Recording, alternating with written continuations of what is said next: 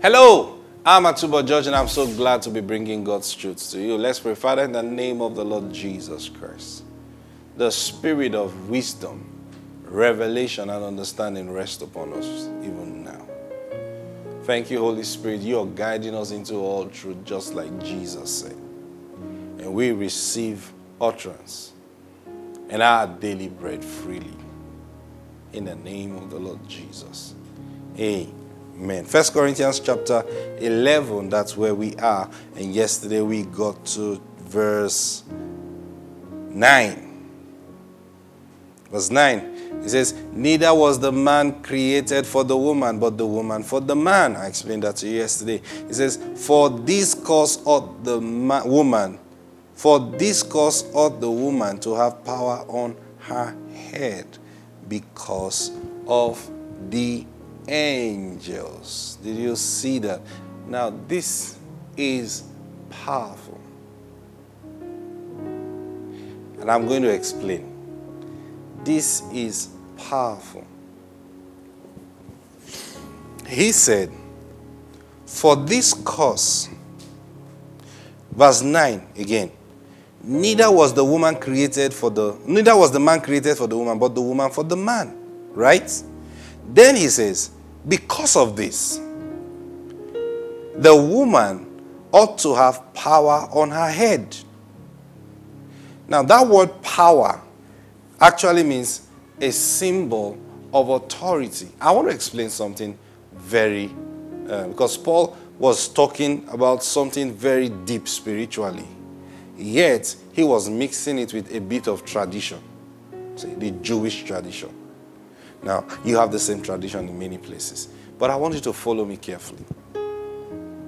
He said, because the woman was created for the man, it then means that the woman is supposed to always have power on her head. Now, what does it mean, power on her head? A symbol of authority. The woman must carry a symbol of authority. And he says it is because of the angels. Now, why did he say because of the angels? He didn't say. But there is something deep in there. And what is it? Angels are looking out. He said, I told you something. As a married woman, your communication with God is different. Now, because one, God is not going to deal with you separate from your husband. He will never deal with you that way. Except in a situation whereby your husband is out of covenant with God, and then the Spirit of God wants to save you. Now, that's when he can bring an instruction despite your husband. But even that is not a steady instruction. Now, see, what I'm sharing with you, I know it's very deep. That's why he says, look, it is wrong for a woman to leave her husband and get married to someone else. The reason is because when a woman does that, it affects her relationship and authority with God. Because you can't be under one authority now, and then the next thing you're under another authority. Heaven doesn't work that way. The angels don't work that way. So when a woman carries the symbol of authority, now when a woman is married, she ought to carry that symbol of authority everywhere she goes. Now, Paul here is talking about when she's praying or prophesying. Now, meaning she's under the influence of the Spirit of God. There's got to be the symbol of authority. That I'm not doing this by myself. In other words, don't question me. That's what it means. Question who? My authority. Now, watch. Today, in our tradition, the wedding band is the same thing the covering of hair for a woman does in their time. I'm not just saying this. I'm explaining why Paul said this. You know, people, hey, you must cover your hair. You must not cover your hair. Oh, yeah. Oh, they good. Oh, some say, okay, whenever you climb my altar, you must cover your hair. Oh, someone say, oh, whenever you pray, and then you find some people, they want to pray. You say, let's pray. Oh, some even use something dirty, and they put on their head. Just, some use nylon bags, they just put on the head, just to have a covering over your head. Hey, listen. The reason you're covering, he is telling you to cover your hair, is to show that you are married. Is to show that, look, I don't deal by myself with heaven. I've got a cover that heaven deals with. I pray the Lord give you understanding. That's what the covering of hair means. And I said the wedding band means the same thing. So are you saying if a woman is wearing a wedding band, she doesn't need to cover her head? Oh yes, she doesn't really need to. There's a symbol of authority. Even today, the wedding band is surer or stronger than the covering of head.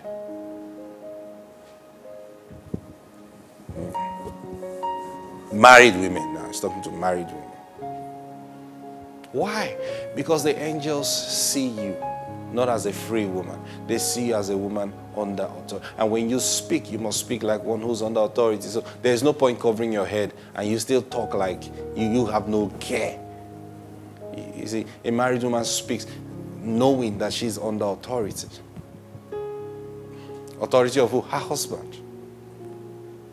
I listen to only God. Not even my husband can tell me what to do. Okay, that marriage is going somewhere to happen.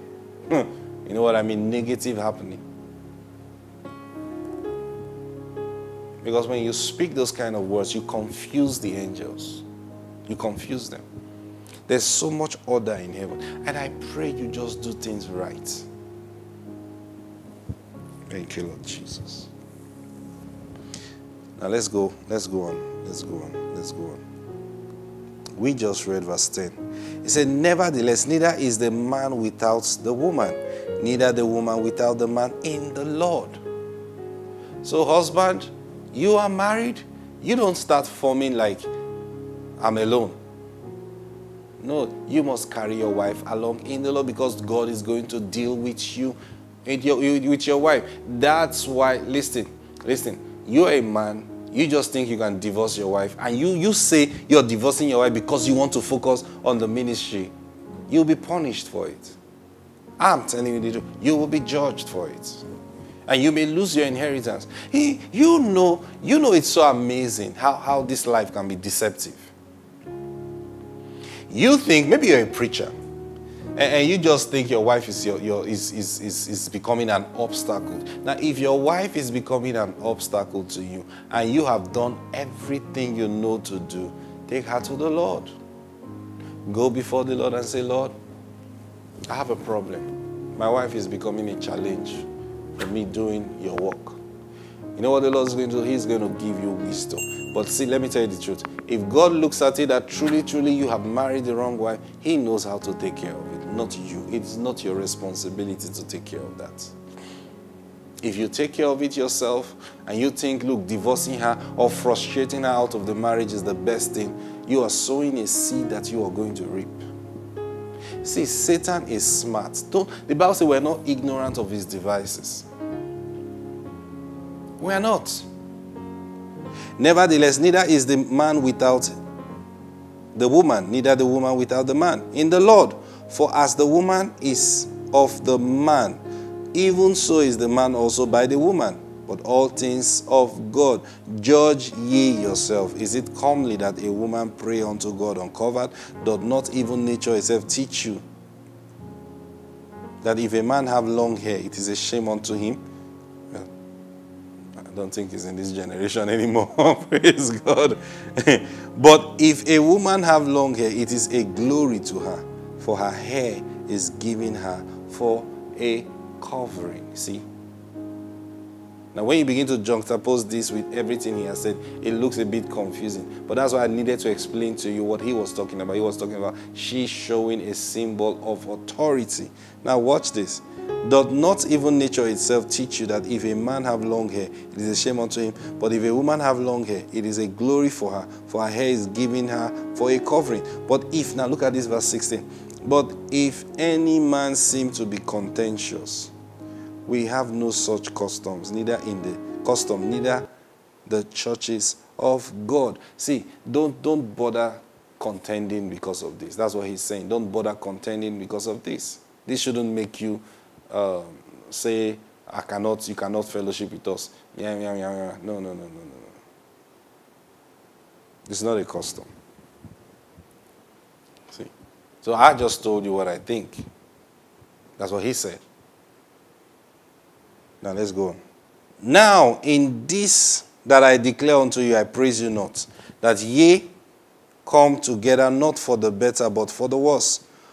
For first of all, now he's talking about something else now. For first of all, when you come together in the church, I hear that there be division among you, and I partly believe it. For there must be also heresy among you, that they which are approved may be made manifest among you. Did you see that? There must be wrong teachers among you. There must be wrong teachings among you, so that in it you will know those who truly God have called. When ye come together, therefore, into one place, this is not to eat the Lord's Supper. For in eating, every man taketh before other his own supper, and one is hungry, and another is drunken. What? Have ye not houses to eat and to drink? Or despise ye the church of God, and shame them that have not? What shall I say to you? Shall I praise you for this? I praise you not. For I have received of the Lord that which also I delivered unto you, that the Lord Jesus, the same night in which he was betrayed, took bread, and when he had given thanks, he brake it, and said, Take, eat, this is my body, which is broken for you. Do this in remembrance of me. After the same manner also he took the cup, when he had supped, saying, This is the cup of the New Testament in my blood. This do ye as often as ye drink it, in remembrance of me. For as often as ye eat this bread and drink this cup, ye do show forth the Lord's death till he comes. Now you know what he's talking about here. Wherefore whosoever shall eat this bread and drink this cup of the Lord unworthily shall be guilty of the body and blood of Jesus Christ. Now he said, he's talking about breaking of bread now, communion. Now this is one thing believers do till this day. As a believer, you must be breaking bread. And you know, the Lord actually instructed us at the beginning of this month. Now, that's something I do, for many years now. My family, we do that every day, because we receive the command from the Lord. And now during our fasting and prayer this month, on the first of this month, the Lord spoke to us, and I instructed, look, everyone, it is important that you begin to break bread on a daily basis. Break bread on a daily basis. It's important. See, now he says here that, for as often as ye eat this bread and drink this cup, verse 26, ye do show for the Lord. Say, as often as you do. So how often do you do it? Once a month? Once a year? Once a week? You can do it every day. You can even do it morning and evening. As often as you do it, it's left for you. Praise God. Praise God. Now he says, whosoever shall eat this bread and drink this cup of the Lord unworthily shall be guilty of the body and the blood of Jesus Christ. And I've got to stop here. So I'll explain that tomorrow. Praise God. Father, in the name of the Lord Jesus Christ, thank you. Your truth is taking hold of our hearts. And understanding from you comes to our spirit. In the name of the Lord Jesus Christ. Amen. God bless you. I'll see you tomorrow. Bye-bye.